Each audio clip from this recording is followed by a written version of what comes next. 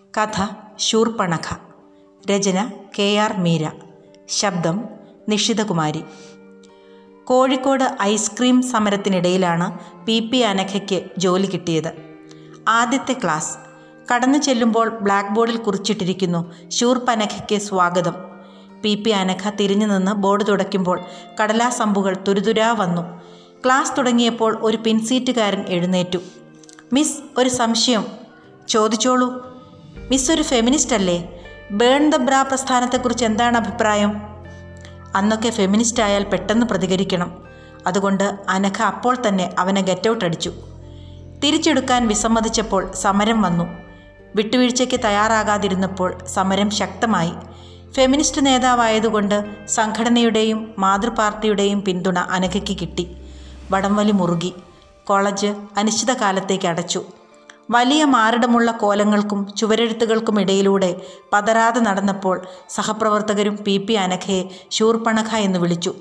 അനഘ തളർന്നില്ല. മൂക്കും മുലകളും ഛേദിക്കപ്പെട്ട ശൂർപ്പണഖയെക്കുറിച്ച് അനഘയ്ക്ക് മതിപ്പായിരുന്നു. ചരിത്രത്തിലെ ആദ്യ പീഡനമായിരുന്നു അതെന്നത് ശരി.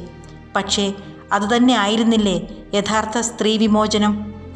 വീതി കുറഞ്ഞ കട്ടിലിൽ പച്ച ഗൗൺ ധരിച്ച് നീണ്ടു നിവർന്നു കിടന്ന അനഘ അരികിലിരുന്ന 10 വയസ്സുകാരി സീതയുടെ കൈപ്പത്തി തഴുകി. ശൂർപ്പണഖയുടെ കഥ അറിയുമോ നിനക്ക്? ഇല്ല. സീതയുടെ മുഖം കനത്തിരുന്നു.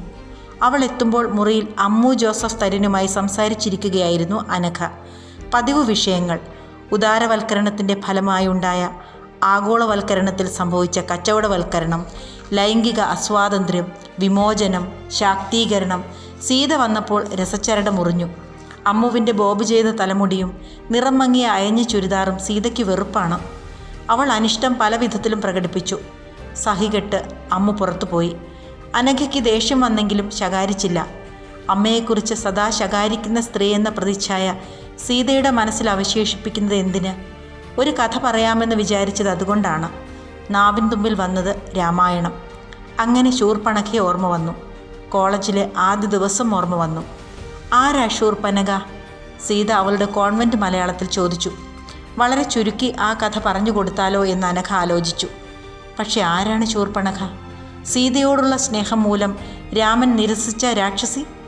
അനഘയ്ക്ക് പെട്ടെന്നൊരു നിർവചനം കിട്ടിയില്ല. ഉയരമുള്ള കട്ടിലിനരികിൽ വലിച്ചിട്ട നീല പ്ലാസ്റ്റിക് കസേരയിൽ അസ്വസ്ഥതയോടെ കൂനിപ്പിടിച്ചിരിക്കുന്ന സീതയെ കണ്ടപ്പോൾ കഥ പറയാനുള്ള മൂഡ് അനഘയ്ക്ക് നഷ്ടപ്പെടുകയും ചെയ്തു. സീതയ്ക്ക് ഉയരം വച്ചിരിക്കുന്നു. ചുവന്ന ടീഷർട്ടിൻ്റെ വിടർന്ന വട്ടക്കഴുത്തിലൂടെ അനഘ മകളുടെ മാറിടം കണ്ടു. അവ സാമാന്യത്തിലേറെ വലുതാണെന്ന് അവൾക്ക് തോന്നി. 28ഓ 30ഓ? ഒരു 10 വയസ്സുകാരിയുടെ നോർമൽ ബ്രസ്റ്റ് സൈസ് എത്ര വരെ ആകാമെങ്കിലും സീതയുടേത് അബ്നോർമൽ വളർച്ച തന്നെ. ഒടുവിൽ കാണുമ്പോൾ അവൾക്ക് ഇത്രയും വണ്ണമില്ലായിരുന്നു, ഇത്രയും ഉയരമില്ലായിരുന്നു. 4 മാസം മുൻപ് ലൈംഗിക തൊഴിലാളി സമ്മേളനം കഴിഞ്ഞു വരുമ്പോഴാണ് അനഘ സീതയുടെ ബോർഡിങ്ങിൽ ഇറങ്ങിയത്. അനഘയെ കണ്ടപാടെ ഹോസ്റ്റൽ വാർഡൻ പതിവ് പോലെ സീതയെക്കുറിച്ച് പരാതി തുടങ്ങി. സീത ബാഗിനുള്ളിൽ ലാക്ടജൻ ടിന്നുകൾ സൂക്ഷിക്കുന്നു, തരം കിട്ടുമ്പോൾ വാരി തിന്നുന്നു, ഡോർമെറ്ററിയിൽ ഉറുമ്പു ശല്യം, മറ്റു കുട്ടികൾ പരാതിപ്പെടുന്നു. സ്വന്തം കുട്ടിയെ മറ്റുള്ളവർ വിമർശിക്കുമ്പോൾ ഫെമിനിസ്റ്റായാലും ദേഷ്യം വരും. ആ ദേഷ്യത്തോടെ അനഘ ബോർഡിലെ കരിങ്കല്ലു ഭിത്തിയുള്ള ഡോർമെറ്ററിയിൽ കടന്നു ചെല്ലുമ്പോൾ കളിക്കുടുക്കയിലെ അമ്മുവാടിന് അമ്മയാടിൻ്റെ അടുത്തേക്കുള്ള വഴി കണ്ടുപിടിക്കുകയായിരുന്നു സീത. നാണമില്ലേ നിനക്ക്? മറ്റു കുട്ടികൾ കേൾക്കാതെ ശബ്ദമമർത്തി ശാസിച്ചു. ഞാൻ അയച്ചു തന്ന പുസ്തകങ്ങൾ എവിടെ? ഒക്കെ കളഞ്ഞോ? റിയോ ഡി ജനീറോയിലെ സമ്മിറ്റിന് പോയപ്പോൾ 15 പുസ്തകങ്ങളാണ് അവൾക്കായി വാങ്ങി അയച്ചത്. എല്ലാം classics. Oliver twist, David Copperfield, Huckleberry fin, Tom Sawyer. നല്ല കളർ പടങ്ങളുള്ള ചിൽഡ്രൻസ് എഡിഷൻ. ആ പാർസൽ അവൾ തുറന്നിട്ടേയില്ലെന്ന് കണ്ടപ്പോൾ അരിശം തോന്നി. അതിലും അരിശം തോന്നിയത് അവളുടെ മേക്കപ്പ് സാധനങ്ങൾ കണ്ടപ്പോഴാണ്. തിളങ്ങുന്ന സ്റ്റിക്കർ പൊട്ടുകൾ, കുപ്പിവളകൾ, പല നിറത്തിലുള്ള കല്ലും മുത്തും പതിച്ച ഇമിറ്റേഷൻ ആഭരണ സെറ്റുകൾ. അന്ന് രാത്രി തന്നെ അനഘ രാംമോഹനെ ഫോണിൽ വിളിച്ചു വഴക്കിട്ടു. അവൾ ഫെമിനിസ്റ്റായ PP അനഘയുടെ മാത്രം മകളല്ല, എൻ്റെയും കൂടിയാണ്. പക്ഷേ ലോകം അവളെ കാണുന്നത് PP അനഘയുടെ മകളായാണ്. എൻ്റെ ഇമേജിനെപ്പറ്റി നിങ്ങൾ ആലോചിക്കണമായിരുന്നു. അവൾക്ക് 10 വയസ്സല്ലേ ഉള്ളൂ. അത്തരം സാധനങ്ങളുടെ ഇഷ്ടം കാണും.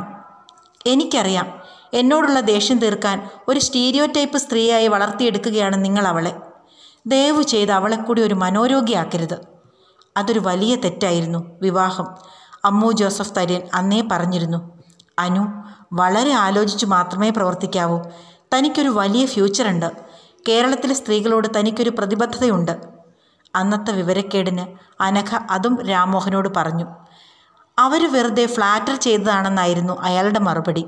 സ്ത്രീകൾക്ക്, പ്രത്യേകിച്ച് ഫെമിനിസ്റ്റുകൾക്ക് ഫ്ലാറ്ററി വലിയ ഇഷ്ടമാണെന്നും ഇപ്പറഞ്ഞ അമ്മു ജോസഫ് തര്യൻ ദിവസവും അവരുടെ ഭർത്താവിനെ കെട്ടിപ്പിടിച്ചല്ലേ ഉറങ്ങുന്നതെന്നും രാംമോഹൻ പരിഹാസശരം മുതിർത്തപ്പോൾ അനഘ വീണു. മധുരവാക്കുകൾ കൺവെൻഷണൽ സ്ത്രീകൾക്കേ യോജിക്കൂ. പ്രത്യാഘാതങ്ങൾ അറിഞ്ഞുകൊണ്ടുള്ള സാഹസമാണ് ഫെമിനിസം. രാം, നമുക്കൊന്നിച്ചു ജീവിച്ചുകൂടെ? എന്നുവെച്ചാൽ വിവാഹം? അത് വേണോ? Just living together? റേറ്റ് കൂടി ഒന്ന് പറഞ്ഞേക്ക്. മനസ്സിലായില്ല. എൻ്റെ അറിവിൽ ഇത്തരം സ്ത്രീകൾക്ക് നേരം വെളുക്കുമ്പോൾ ചോദിക്കുന്ന പണം കൊടുക്കണം. അത് അവരുടെ ജീവിതമാർഗമാണ്. അതെ, അതുകൊണ്ട് അതിന് കുറച്ചുകൂടി മാന്യതയുണ്ട്. 2 ധ്രുവങ്ങൾ, 2 ലോകങ്ങൾ, 2 നൂറ്റാണ്ടുകൾ തമ്മിൽ ചേരില്ലെന്ന് അനഘ വളരെ വേഗം കണ്ടെത്തി. ഒരു പുരുഷൻ എങ്ങനെ ഇത്ര കൺവെൻഷണൽ ആകാൻ കഴിയുന്നു? എങ്ങനെ ഇത്ര നാരോ മൈൻഡഡ് ആകാൻ കഴിയുന്നു? എങ്ങനെ ഇത്ര അപരിഷ്കൃതനാകാൻ കഴിയുന്നു? പക്ഷെ വെല്ലുവിളികൾ എപ്പോഴും മോഹിപ്പിക്കുമെന്നതിനാൽ അനഘ അറിയാതെ രാമിന് കീഴടങ്ങി. നിഷാദനും പക്ഷിയും ഒരേ വലയിൽ കുരുങ്ങുന്നതാണ് വിവാഹമെന്ന് വളരെ വേഗം കണ്ടെത്തുകയും ചെയ്തു. രാം, നിങ്ങൾ എൻ്റെ ബ്രസ്റ്റിൽ തൊടരുത്, എനിക്കിഷ്ടമല്ല. അനു, ഞാൻ ഫ്രാങ്കായ ഒരു കാര്യം ചോദിക്കട്ടെ. നിന്നെ ആരെങ്കിലും കുട്ടിക്കാലത്ത് പീഡിപ്പിച്ചിട്ടുണ്ടോ? രാം, സ്ത്രീ പുരുഷ ബന്ധം പ്രത്യുൽപാദനത്തിന് വേണ്ടിയുള്ളതാണ്. സെക്സ് ഒരു പ്ലഷറായി കാണുമ്പോൾ സ്ത്രീ ശരീരത്തെ നിങ്ങൾ ഉപഭോഗ വസ്തുവായി കാണുകയാണ്.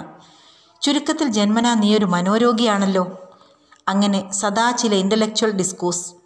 എന്നിട്ടും കുറച്ചുകാലം ഒന്നിച്ചു ജീവിച്ചു, സീത ജനിക്കുന്നതുവരെ. സിസേറിയൻ കഴിഞ്ഞ് 11ാം ദിവസം അനഘ തൊടുപുഴ പീഡന കേസിൽ പോലീസ് സ്റ്റേഷൻ ധർണയ്ക്ക് പോയി. ചോരക്കുഞ്ഞിന് കുപ്പിപ്പാൽ കൊടുത്തതിന് രാം ചന്ദ്രഹാസമിളക്കി. സാമൂഹിക പ്രതിബദ്ധത അനഘ ഓർമ്മിപ്പിച്ചു. മുലയൂട്ടലിനേക്കാൾ വലിയ സാമൂഹിക ധർമ്മമൊന്നും സ്ത്രീക്കില്ലെന്ന് രാംമോഹന് മുലപ്പാലില്ല, അതുകൊണ്ട് മുലയൂട്ടലിൻ്റെ വേദന അറിയില്ല. ദംഷ്ട്രകൾ ഉള്ളിലടക്കിയ കുഞ്ഞു മോണകളുടെ ശക്തി, തൊലിയടരുന്ന മാംസം, നീറ്റൽ, വിങ്ങൽ, വേദന. അതിനിടെ ധർണകൾ, സെമിനാറുകൾ, പ്രതിഷേധ യോഗങ്ങൾ. അടുത്തു കിട്ടുമ്പോൾ ആസക്തിയോടെ അമ്മയുടെ മാറിൽ പരതിയിരുന്നെങ്കിലും കൊച്ചു സീത വേഗം ലാക്ടജനോട് പൊരുത്തപ്പെട്ടു. അതവൾക്കൊരു ദൗർബല്യമായി തീരുകയും ചെയ്തു. ലാക്ടജൻ വാരിത്തിന്നുന്നതുകൊണ്ടാണോ സീതയ്ക്ക് ഈ അമിത വളർച്ച? അനഘ സംശയിച്ചു. സ്ത്രീ ശരീരം കച്ചവട വസ്തുവാക്കരുതെന്നത് ശരി. എന്നാലും ഉയരമുള്ള മെലിഞ്ഞ ശരീരങ്ങൾക്കാണ് ഇപ്പോൾ ഫെമിനിസത്തിലും മാർക്കറ്റ്. നഴ്സ് കടന്നു വന്നപ്പോൾ അനഘ സീതയുടെ കൈവിട്ടു. ഹസ്ബൻഡ് വന്നിട്ടുണ്ടോ? പൾസ് നോക്കുമ്പോൾ നഴ്സ് ചോദിച്ചു. ഇല്ല. പിന്നെ ആരുണ്ട് സഹായത്തിന്? എൻ്റെ സുഹൃത്തുക്കൾ. ഓ. നഴ്സ് സഹതാപത്തോടെ അനഘയെ നോക്കി. അനഘയ്ക്ക് ചിരി വന്നു. അവർ അഭിമാനത്തോടെ സീതയെ നോക്കി. സീത അപകർഷതയോടെ മുഖം കുനിച്ചു. സർജറി തീരുമാനിച്ചപ്പോൾ സീത രാംമോഹൻ്റെ വീട്ടിലായിരുന്നു. അനഘ രാംമോഹനെ വിളിച്ചു. രാം, സീതയൊന്ന് വിടണം. എനിക്ക് തിങ്കളാഴ്ച രാവിലെ ഓപ്പറേഷനാണ്. നിനക്കെന്താണ് രോഗം? Breast cancer. അവരെൻ്റെ ബ്രസ്റ്റ് രണ്ടും മുറിച്ചു മാറ്റുന്നു. ദൈവമേ. രാംമോഹൻ ഞെട്ടിയതുപോലെ തോന്നി. അനഘയ്ക്ക് ചിരി വന്നു. അങ്ങനെ ഞാൻ അക്ഷരാർത്ഥത്തിൽ ശൂർപ്പണഖയാകുന്നു, സ്വതന്ത്രയാകുന്നു. നിന്റെ തുറിച്ചുനോട്ടത്തിൽ നിന്ന്, ലാളനയിലും നോവിക്കലിലും നിന്ന് ഞാൻ വിമോചിതയാകുന്നു. ഞാൻ വരണോ? രാംമോഹൻ ഇടർച്ചയോട് ചോദിച്ചു. വേണ്ട, അനഘ പറഞ്ഞു. ഡോക്ടറും ഇതുതന്നെ ചോദിച്ചിരുന്നു. ഭർത്താവ് വരില്ലേ? ഇല്ല. സമ്മതപത്രത്തിൽ ആരൊപ്പുവയ്ക്കും? ഞാൻ, അനഘ പറഞ്ഞു.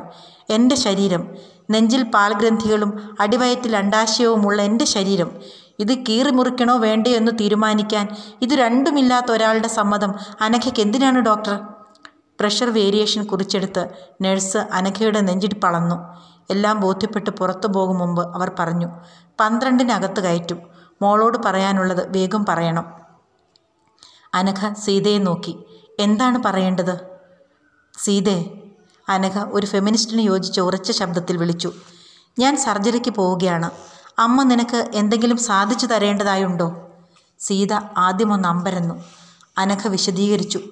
എന്തു വേണമെങ്കിലും ചോദിക്കാം. ഞാൻ എന്തും സാധിച്ചു തരും. സർജറി കഴിഞ്ഞ് തിരിച്ചു വന്നില്ലെങ്കിൽ നിനക്ക് വേണ്ടി ഒന്നും ചെയ്തില്ലെന്ന വിഷമം എൻ്റെ ആത്മാവിനെ അലട്ടാതിരിക്കാൻ. എന്തെങ്കിലും ചോദിക്കൂ, എന്തു വേണമെങ്കിലും. സീത പെട്ടെന്നൊരു മറുപടി പറഞ്ഞില്ല. പകരം സംശയങ്ങളായിരുന്നു. അവരെങ്ങനെയാണ് അത് മുറിച്ചു മാറ്റുന്നത്? സർജറി കഴിഞ്ഞാൽ നെഞ്ചെങ്ങനെ ഉണ്ടാകും? ഇനിയൊരു വാവയുണ്ടായാൽ അതിനെങ്ങനെ പാൽ കൊടുക്കും? അതായിരുന്നു അസഹ്യമായ പീഡനം. അനഘയ്ക്ക് ക്ഷമ കെട്ടു. നിനക്ക് വേണ്ടത് പറഞ്ഞു തുലച്ചൂടെ എന്ന് ഒടുവിൽ ചോദിക്കേണ്ടി വന്നു. അത്രയുമായപ്പോൾ സീതയുടെ മുഖം ചുവന്നു. ടീഷർട്ടിൻ്റെ മുൻഭാഗം അപകർഷതയോടെ തിരുപ്പിടിപ്പിച്ച് അനഘയുടെ നെഞ്ചിലേക്ക് ഒരു നോട്ടമേത് അവൾ എന്തു ചോദിക്കരുതെന്ന് അനഘ പ്രാർത്ഥിച്ചുവോ അതുതന്നെ ആവശ്യപ്പെട്ടു. അമ്മയുടെ പാൽ. പി അനഘ ഞെട്ടി. ലിംഗാധിപത്യം, വിമോചനം, ശാക്തീകരണം.